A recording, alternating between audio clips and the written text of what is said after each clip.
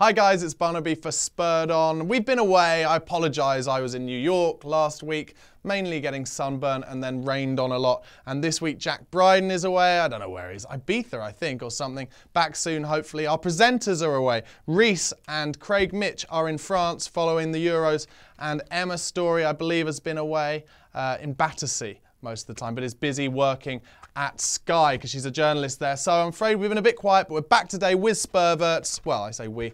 I'm on my own. This is Spurverts, or maybe just for the day, Spurvert, the show where we talk about all the things that get us excited to be Spurs fans at the moment. So this is what I'm going to talk about in this episode. I'm going to talk about Eric Dier's performance for England in the first game. I'm going to talk about how our fullbacks for England, Danny Rose and Kyle Walker, I feel have made the spots their own now. Our other boys in that England team, Alli of course, and Harry Kane, and some comments that Alan Shearer has been making about Kane's chances of staying up front for England. I'm going to talk about how Michy Batshuayi has said apparently that he wants to come to Spurs over West Ham and everybody else. We're going to talk about Inter Milan, who have just come under new ownership, potentially coming back in for Eric Lamela. And finally, we're going to talk about last night's Belgian boys' performance, Toby Alderweireld and Jan Vertonghen starting with Moussa Dembele on the bench. But let's get started with Eric Dier. For me, I've said it before, future Spurs captain, potential future England captain. And I don't want to just talk about the fact that he put a free kick into the top corner.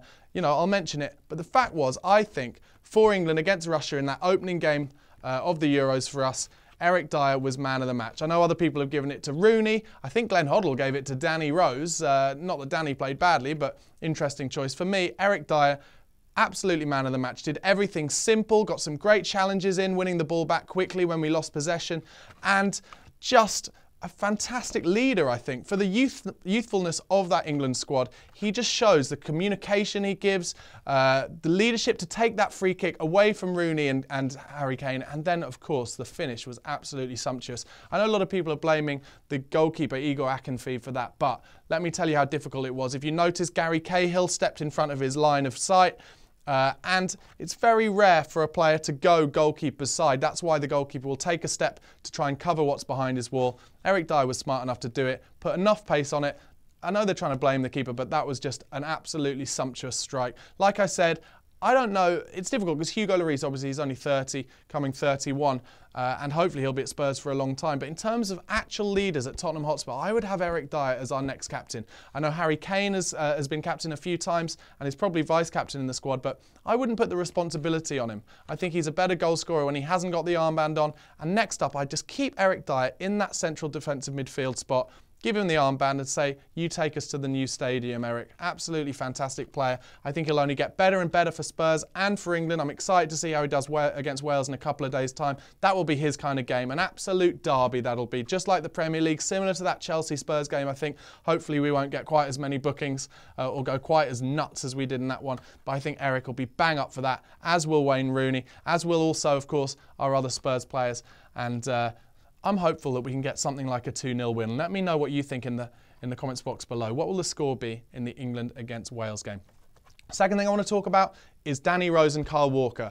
I thought they were outstanding against Russia. I really did. There was a lot of space down that width. A couple of times where they were given the ball, headed it past their fullback on the inside, came in and gave balls in. This is Kyle Walker first off, gave balls into Adam Lallana, who missed a couple of shots, sorry. And Danny Rose did really well down the left as well. Him and Raheem Sterling seemed to have a decent rapport with each other. I thought Sterling started off well, but kind of lost his edge in the second half. His final ball wasn't very good. But Danny Rose's was excellent all night. Some great crosses where I felt like the forward players, if they'd if they'd thought a bit quicker, they could have got in and scored a couple more goals from those crosses. So if Danny keeps getting that delivery in, I think it'll really benefit England. I've really noticed, I've mentioned it a few times on the channel before, that over the last few months, both Danny Rose and Kyle Walker, not so much always trying to put the paradise ball in across the corridor of uncertainty for the goalkeeper and the defenders when they get to the byline. They're cutting it back a lot more for midfielders to run onto, and Lallana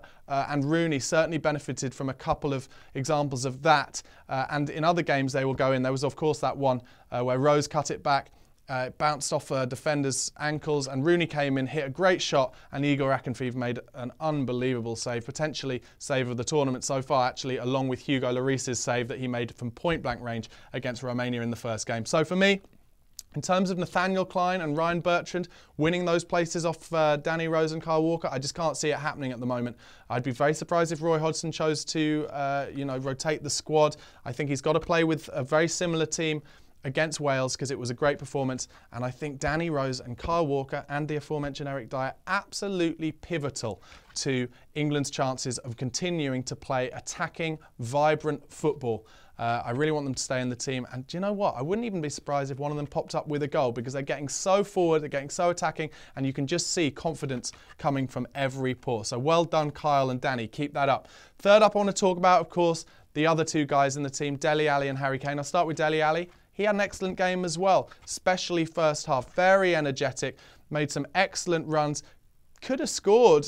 He had the header, of course, from the left-hand side that he kind of didn't get quite enough of, and it looked like Harry Kane might score the kind of second ball from that, but he was offside. And of course, he won the free kick that Eric Dier scored the goal from with one of his trademark nutmegs.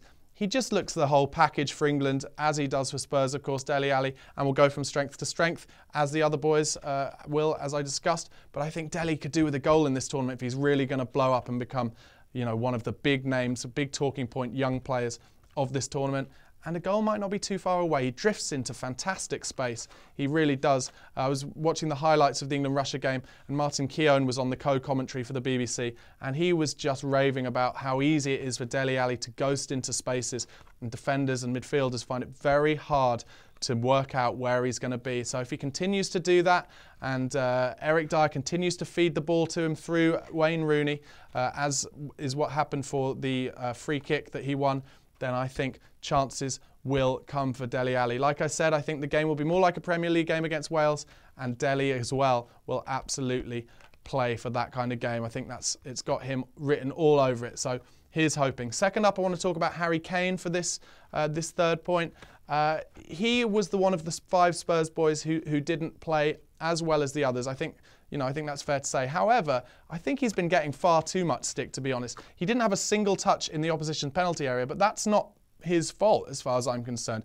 Russia were playing a very high line, and the fact is we didn't create him enough chances. We didn't get enough crosses in. The crosses we did get in were good, but we need to get more in. We need Sterling's final delivery to be better. We need Adam Lallana's final ball to be better. If you get that in, then Harry Kane will get on the end of them. That's his bread and butter. That's what he lives for. The other point, of course, that everyone's going on about is him taking corners. Now, of course, from the outside looking in, it doesn't make sense because he's, 6'2" and should be in the box. But looking at, playing devil's advocate, I don't think he's scored a header from a corner for us this season. I can't really remember many times he has. And he is, for me, a direct mix of Teddy Sheringham and Alan Shearer, and he does have a great delivery.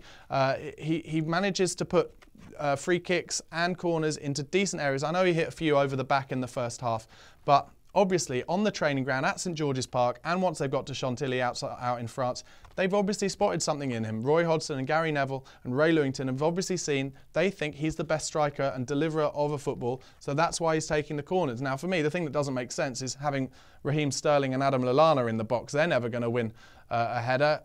Maybe they'll win some second balls. But if you get, if you get Eric Dier, if you get Chris Smalling, and you get Gary Cahill attacking those spaces, if Harry can put a couple of decent balls on the spot, then we may well score from those corners, and then everyone will shut up about it. Finally, about Harry Kane, Alan Shearer has come out, as a few others have as well, and said he thinks maybe this game against Wales is Harry Kane's final chance before he might get dropped. Now, for me, it would be a mistake to drop him. I think he's our best target man for England, as he is for Spurs. But you can see why the press are going to put the pressure on, because Daniel Sturridge is in the squad and Jamie Vardy is in the squad. So, they're saying if he has as poor, in their eyes, a game again, then he will be dropped. My personal opinion is it would be a mistake. I think the mistake that was made in the first game was that Jamie Vardy should have come on with half an hour to go. Not for Harry Kane. I would have taken off Sterling, brought Harry Kane back into the 3 behind, possibly in the 10, and moved Dele out left, where sometimes he plays for Spurs and has scored a couple of great goals for Spurs, making runs over the top. West Brom away and Everton away come to mind. And then Harry could have set up goals or chances for Jamie Vardy. Also the ball over the top from deep when we won it back for Jamie Vardy in that last half an hour when the Russian defence was split and the whole match was kind of opening out, I think would have made sense. But Roy didn't do it, and I'm not quite sure why. Anyway, I feel Harry's got a goal in him. If he gets a goal against Wales, especially early on, then this could still be his tournament. I really believe that. You know, you watch games like the Sweden game the other day, Zlatan Ibrahimovic, he had a terrible game, to be quite honest, but there was one moment, he had one moment that got them their equaliser, and that's what happens. You keep your best players on the pitch as far as I'm concerned, because that is what can happen. Okay, on to some transfer news, guys. Fourth point I wanted to talk about.